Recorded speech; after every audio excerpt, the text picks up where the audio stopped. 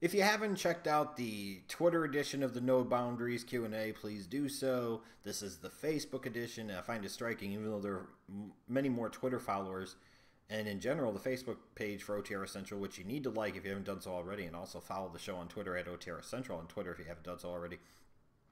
That Facebook page doesn't get a lot of interaction, but when I start asking for questions for Q&A, the Facebook page is vastly superior to the Twitter page. I don't know why that is. It just is what it is. But anyways, I'm looking forward to doing this one. I couldn't get to every question, so for those of you that ask questions that I don't touch on in this video, I will try to actually answer your question in reply to your Facebook comment with the question in it. Oh, and make sure you subscribe if you haven't done so already, and check out the OTRS Central store on Pro Wrestling Tees. And if you find it in your heart, buy a damn shirt, okay? Because once I sell 25 of these damn things, I can release more designs, which can give you a Fuck Dolph Ziggler shirt, a Breakfast Club Rules Bitches shirt, Pray the Zane Away shirt. There's so many other things, so many other shirts, so many other designs. We got to sell those first 25. So be one of the first to join in on the fun. Let's go ahead and get started with the Q&A, though. Brian Ewell, opinion on the Mayweather-McGregor World Tour and what you would do with the $300 million Floyd was making. I don't even want to think about the $300 million that Floyd is making, other than the fact I would do one thing: pay my taxes. Opinion on the Mayweather-McGregor World Tour. They're rectifying the previous wrongs they made with the Mayweather-Pacquiao hype. Now, granted, McGregor can carry these types of segments, so as a result, it makes sense for them to go on this pro wrestling promotional tour that they had. This is all kayfabe shit. They're planning out and preparing for this shit ahead of time. And if you don't think so, you're a fucking clown. But I don't care about the fight. I think it's a joke. It is what it is. It's not going to do anything for boxing. It's not going to do anything for UFC. These two guys are going to have a big money grab, and then fuck all, who cares what happens. I'm not spending the $99.99 for the fight, and I hope none of you do either, but I know ultimately people are going to. But it's just kind of awkward because Mayweather seems like is kind of sort of trying to present himself as the legendary babyface, and McGregor is trying to present himself as a heel. And it's like a WWE shit. The heel is trying to be a face, the face is trying to be the heel, and they're trying to present it as such, and it just doesn't work. McGregor is clearly the babyface in this situation. Mayweather is hateable on so many different levels. In terms of his boxing style, in terms of the way he flaunts his money but can't pay his fucking taxes, for being a woman beater and all that other crap. Yeah, McGregor is clearly the babyface. But I don't like McGregor. I don't like Mayweather. I don't give a shit about either one of these guys. People want to be giggly tits about this stupid fucking fight, then go ahead. I'm not going to waste my time with it. David Verrett, fuck, marry, kill, Trish Stratus, Rebel, or Sojo Bolt. Trish Stratus now doesn't really do much for me. Trish Stratus back in the day, I'd have been fucking and marrying, and I would have changed the rules of the question. But in this case, I'd fuck Sojo Bolt, I'd marry Rebel, and I'd kill Trish. Just how it is. She's married now with babies. She's run through. Good enough for me. Gary, yep, what happened to the credit building and repair series on the Schlag Daddy TV channel? I don't know why I stopped doing that, and I should have followed through on that. And that's been one of my big bugaboos over the years on both of the channels, is I'll start something and I'll stop. Like, I'll lose interest, get tired or bored of it, won't be patient with it, won't see it through. Maybe I get disappointed with the result of one of the videos in terms of its views or its interaction, and I'll think that it's not a good idea instead of digging my heels in and believing in what I'm doing and being right about it. So, I'm sure I'll do something in the future. Just will have to get the impulse to do it. Nick Perkins, would you even give Blac Chyna a chance? Fuck that. Like, how ridiculous is this world? Where somebody like Rob Kardashian solely has money because his slut-bag sister did a fucking sex tape. And was proud to put it out there to get herself over and get famous. Like, it makes me fucking sick that this fat piece of crap, who hasn't had to do shit his fucking life, gets money because of a TV show, because of his slutty ass fucking family, especially his two older sisters, fucking Chloe Hobag and fucking Kim Slutbag, and then psycho ass Chris. Just a dumbass family, and he's throwing hundreds of thousands of dollars at this fucking plastic bitch Blac Chyna. Give me a fucking break. I give her a chance? Hell fucking no. I wouldn't touch her with your stuff, dude. Who knows what that skank is fucking carrying? And here's the thing, Rob Kardashian, if anything else, I hope he learned a very valuable lesson out of this. Number one, don't be such a bitch about things. Number two, be a fucking man about things. Number three, don't try to wife a hoe. And in particular, number four, don't try to wife that hoe. Now, people like T.I. that chime in on this, a couple of things for T.I. One, how about you release a decent album for the first time in I don't know how many fucking years? And number two, more importantly, maybe you can worry about talking shit to people about what they're doing in their life when you're dumbasses and having to serve prison time for fucking carrying around guns that you're not supposed to. Like, of all the fucking people T.I. is going to sit there and fucking pass judgment, fuck him. Fuck him. Fuck all these screwballs. Makes me sick. If it's not that, it's the fucking Jay-Z and Beyonce worship. It's good Christ almighty. Like, oh my God, Beyonce's the greatest. Shut the fuck up. She could be good, and we don't have to treat her like the fucking Virgin Mary. We don't have to treat her like the Madonna. And Jay-Z, he could be great without us thinking that he's some type of generational changing figure. Yes, he's somebody we should look up to. Fucking soul crack and all that shit. Well, oh yeah. Let's put him up on a fucking pedestal. It's like the idiots that buy into Ray Lewis's bullshit. At best, he obstructed justice. At worst, he did a whole lot more. But let's go ahead and pretend that he did. Oh, praise the Lord, he found God. He's saved. So let's make him a fucking hero. Fuck you. Not you specifically, Nick. But you know what I'm getting at. Hell no, I wouldn't give Blac Chyna a chance. Like, look at that bitch. Like, I like darker skin anyways. But lighter skin could be fine too, but not her. Like, her and Nicki Minaj do absolutely nothing for me. Nothing. Similar with Beyonce. James Fields, your thoughts on the Be a Man album, and did you own it? I absolutely owned it. Used to own it. I bumped it all the time when I would go to work. I think I got lost in the move. I don't know what the hell happened to it, but I'm going to get it again. I love the fact that it was like a wrestler's version of Will Smith's good clean rap with absolutely no profanity in the Be a Man Hulk song. Phenomenal. The tribute to Mr. Perfect Kurt Hennig, awesome too. Steve Jacobson, can Paige's career recover from being with Alberto? More importantly, maybe the question should be, can Alberto's career recover from being with Paige? Why is it we look at the situation, we automatically assume Alberto is the guilty one and Paige is the innocent one? Why isn't she the guilty one and he the innocent one? Or why aren't both of them guilty or both of them innocent, or more so both of them guilty? Can Paige's career recover? She was fucking it up on her own just fine before Alberto really got involved. And this is this whole shit of, we talk about empowering women and all this other crap and treating them like equal, but then we don't. We sit there and shield women for accountability and responsibility. We joke about it and talk about it as a good fucking thing. Now, at some point in time, when do we look at this bitch and say, you're fucking crazy? And believe me, I live with a crazy woman, and she'll be the first one to tell you she's a fucking psycho. Like, I even have Ashley's phone number saved in my phone as Demon, because that's what the fuck she is. And again, she'll be the first one to tell you. With that said, I know fucking crazy. This bitch is bats. I know it. I can see it. I can feel it.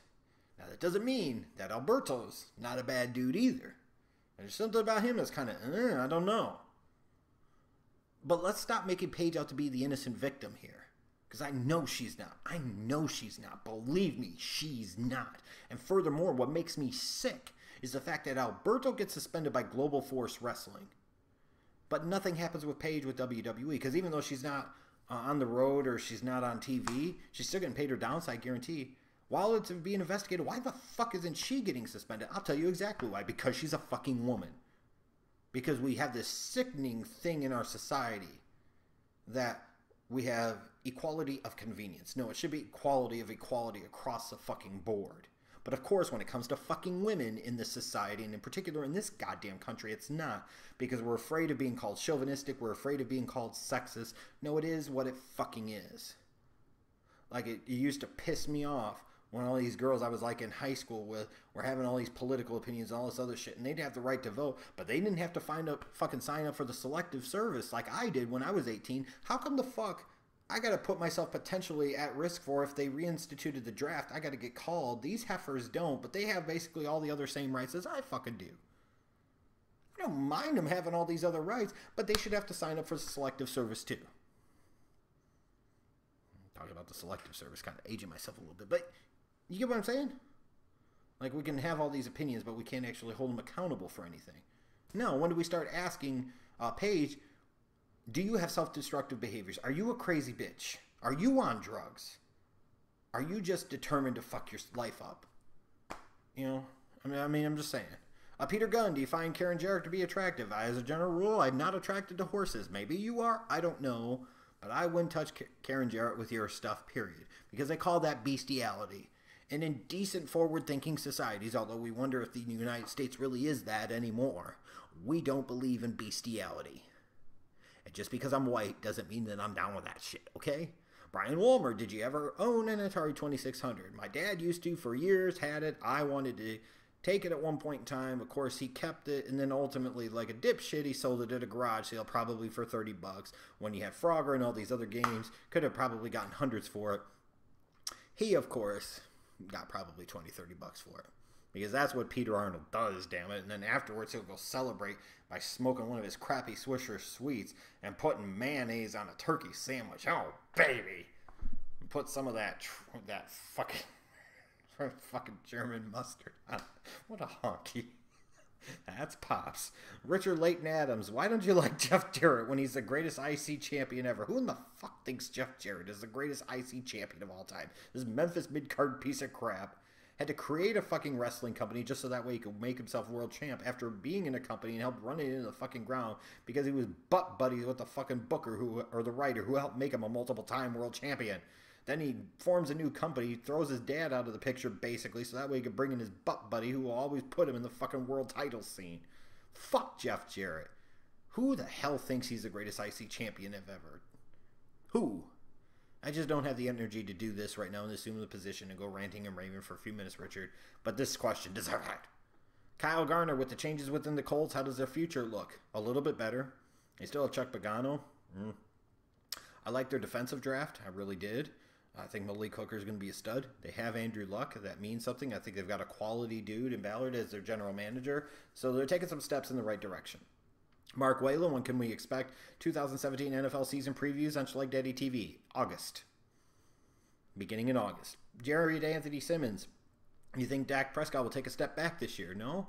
I think he'll at least stay the same, if not progress a little bit as he gets into year 2 of that offense, as they trust him a little bit more, take some of the governor off of him a little bit. I think he's going to take it over a little bit more. I would not expect a step back at all. I'd expect some improvement and some growth. Marshall McDonald, what's your current job? What's your favorite job? And do you have any advice for me as I get ready to enter my adult life?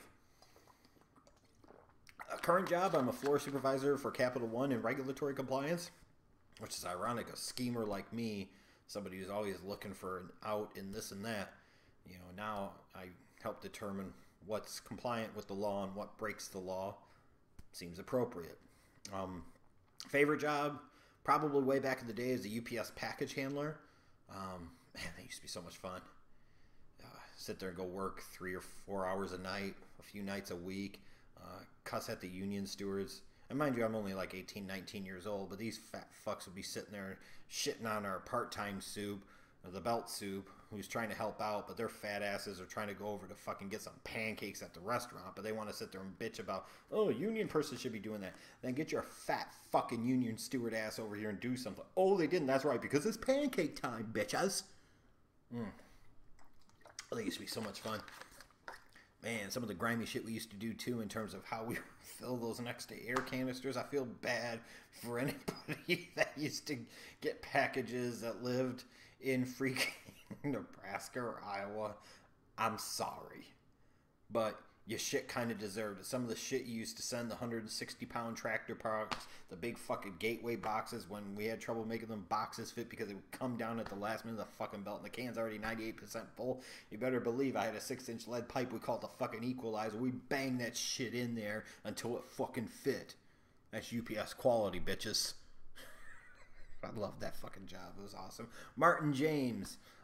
Most overrated in looks. Alexa the Elf Bliss, AJ Jerry the Mouse Lee, or Casper the Friendly Page. I'd say Casper the Psycho Page, actually. A Page. I can at least see if you're into like the 12 to 15-year-old girl look, you'd like AJ Lee. I can see why some dudes like Alexa Bliss. I don't see why anybody likes Paige. She's not good to look at. Her body sucks. And she's a fucking batshit psycho. Probably a coke whore, too. Probably. Who knows? Yeah, I don't see why anybody would think Paige was the hottest out of those three. None of them really float my boat, but come on. Paige? Oh my god. David Hadley. Are you still going to WrestleMania 34? What are some of your weekend plans? I don't know my weekend plans. Don't be trying to stalk me yet. I still plan on going to WrestleMania 34. Yes, I do. And if the Schlag Daddy's going to be in New Orleans, buckle up, bitches. And Marshall McDonald, I'm sorry. I forgot about the advice for adult life. In terms of the working world, a few things. Number one, try to remain as positive as you possibly can. Number two, work hard. Number three, instead of always focusing on what other people get or complaining about things not going well, focus on what you could do better first. Number four, be conscientious of your audience. Be conscientious of your branding and the way you present and carry yourself. And make sure that you're not just somebody that feeds into the negativity and the bullshit that will come in the working world, that you're somebody that maybe acknowledges it, but then tries to look past that by providing solutions and alternatives and fixes to solve for the core problems. You don't want to be a part of the problem. You want to be a part of the solution. There's so many other things, but those will just be a few. Stephen Bradley, what would you say if you got to induct Sid into the WWE Hall of Fame? I'd make sure I put that man over like $1 million like he deserves to. One of the more criminally shit on wrestlers of all time for reasons that still piss me off to this day. I've had my fun at the expense of Sid too, but I don't think anybody ever doubts that I'm a raging psycho Sid Mark. And I will always defend that dude. And I will always have that dude's back, best believe. Shay Delane, when did fans begin to care about spot monkey matches instead of psychology and characters and so forth? When too many of the wrestling fans that weren't athletic get in any other fucking sports that took the shit too seriously because they read too many Meltzer dirt sheets over the fucking years, got into the business themselves, and the business stopped caring about psychology and in-ring storytelling, and it was just about spots to get to spots to get to fucking spots. It's not just them, because there's parts where the promotions do this shit too to help make it this way, but that's why the fans started to begin to care only about that, because the storytelling was so lax. The product in general was terrible. The characters weren't the same. What the fuck else did you have? I mean, really? Martin Hall, did Jinder Mahal get his push because he knocked out Finn Balor? You know what? I hope that's the fucking reason. He gave Finny the Twink a concussion, and I hope that's the reason he got a push. This Finn Balor fucking sucks, and soon enough, whether you agree or not, you're going to realize that too. It's coming, and I'll wait, and I'll welcome you on the Finn Balor sucks bandwagon when you come to this conclusion. Like, who looks at fucking Finn Balor and says, I want to build my wrestling company around him?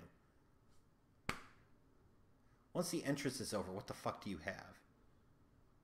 Some twink-ass looking Calvin Klein model who does a foot stomp. Give me a fucking break. Connor Boyd, will you ever consider doing a Google Plus live stream with the old crew and other YWC members? Yes and yes, stay tuned.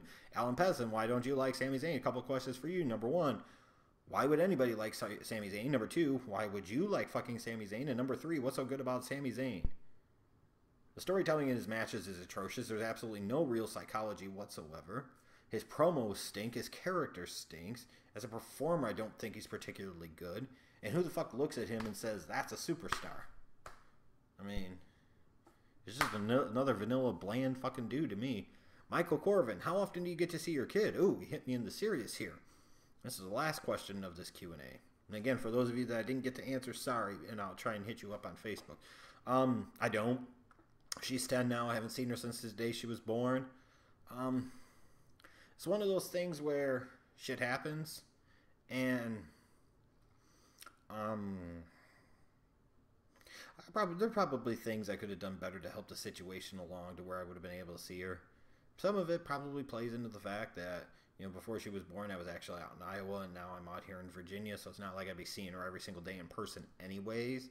You know, so there are things at play. There are things I could have done better. I could have maybe tried harder. But then to say that I didn't try is also false. But you do also get to the point where you try, and then the other person intentionally tries to duck and dodge and then pretend like you're the bad guy, even though they know what the fuck they're doing. That at some point in time, you say, I'm not going to keep setting myself up for failure here. I'm just going to block it. That's kind of what happened. And it's kind of become, based on the fact that I started having to pay $600 a month in child support, plus for the health insurance, plus 2/3 of the out of pocket, which, let's face it, that means I pay any and all fucking out of pocket. I'm not $100,000 a year guy, not even a $50,000 a year guy. I'm like a $45,000 a year guy. So talk about having to pay $7,200 a year in child support. I mean, that stings, especially when you're talking about that's not pre-tax money, and then having to pay for the health care and all this other shit. I mean, it just becomes a business expense. You feel like a seed donor and got shafted in the bad end of a business deal. And here's what I'll say in terms of when you look at the bigger picture, and this would be my ultimate defense, and I think it's a solid one, and I think the logic is pretty solid, is that I've dated women that have kids and been involved with women that have kids, and I think they would tell you I was really good to their kids. And in some cases, they probably wish, the moms anyways, that they would have been better to me. I've also been with Ashley now for 6 fucking years. I don't have any other kids. I just have that one, allegedly. But since then, she's had 2 other kids by 2 more guys. And neither one of them are in the kid's life either, the best that I know. She's not with either one of them. Who might have more credibility here? The Schleg Daddy or the Water Buffalo? Here's the intelligence of this heifer. Is you got knocked up by the white dude and you fucked him off. And maybe you had your reasons, and I don't even care at this point. But just how dumb. And then you got pregnant again, and then to get pregnant again, and then you're not even with those dudes either. But I'm the bad guy. I'm the problem. It speaks again to the whole shit of, for women, after how many times do you stop blaming the men and you start looking at yourself and saying, what the fuck am I doing wrong? But then again, when you have people around you enabling you, especially when we're dealing with women and their families and friends always talk about how great they are and how bogus the guy is and all this other bullshit, chiming in where they don't fucking know. I mean, what more can he really say? Just saying. So yeah, for those of y'all that like to sit there and think it's cool to not strap up and let it fly, be careful. It's not even a disease thing at this point. The bigger disease for me is the fact that I've had to pay all this money out and still have to pay all this money out for another 8 fucking years. Like, the best thing about my daughter when she graduates high school is that I won't have to pay child support anymore. And that's a fucked up thing, but that is the way it is. So it also kind of kills your buzz or desire to really have any more kids. Like, I'm already 36 now. Do I want to be a fucking old dad? Like, sitting there having, kids still in high school and I'm in my mid and late 50s? I really don't know at this point. And especially based off of the first experience. Why the fuck would anybody want to have any more? And what bothers me, the one thing I will say that bothers me about it is the fact is I don't care if you fuck me off. I don't care if you just want that fucking child support money and want to pretend like I'm the greatest evil in the fucking world. You didn't have to treat my mom like shit. You didn't have to keep my mom out of the picture either. Bonnie Sue didn't deserve that shit. I don't care about me. I am me. I can deal with that shit myself. She didn't deserve that. And for that, I won't forgive that bitch. For the other stuff, it is what it is. I'll let the evidence speak for itself. Like, she got knocked up by the white boy and fucked him off and got him out of the picture. Then got knocked up by 2 other dudes, and they're not in the fucking picture. Because of course they fucking aren't. But the dude's the problem, right? And that's the shit I'm talking about. So, hopefully I get to see her someday. But I don't even know how much of an emotional attachment there would be, or if there'd always be that lingering resentment of, you gotta pay all this child support and do all this other shit, and and trying to probably overcome a decade plus of her mom always pecking in her fucking ear, talking shit.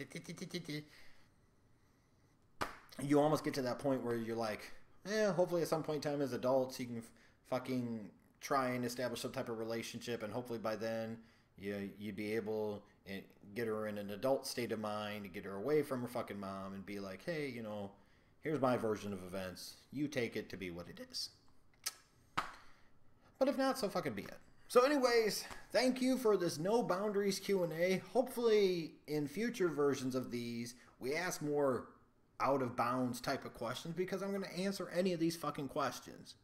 They don't have to just be wrestling related when we do these type of theme Q&As. In fact, please don't make them wrestling alone questions. Or if they are wrestling related, make them fun like fuck, marry, kill, and all this other shit. But thanks you guys on Facebook for submitting all your questions. I'll see you later. And remember, buy a damn shirt.